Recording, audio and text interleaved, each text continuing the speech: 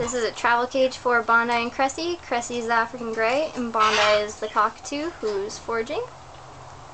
And maybe I'm able to keep them in this because I properly socialize them, so they share a much larger cage at home. And for traveling, they're able to share this one. Cressy is playing. But it's pretty cool and pretty convenient, and I have 4 foraging toys in there, so there's no fighting over food. They have to work to get it anyway, so they're there for a while. And there's 3 dishes for water or whatever else I want to put in there that can't go in their toys. So as you can see, they pretty much leave each other alone and get along just fine. Foraging keeps them pretty occupied.